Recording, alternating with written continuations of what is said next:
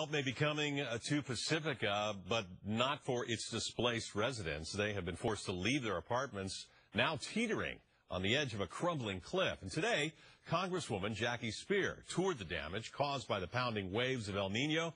She says she'll ask for $30 million in federal assistance to repair the city's seawall and Pacifica and potentially a critical roadway. This is a state problem. This is a national problem.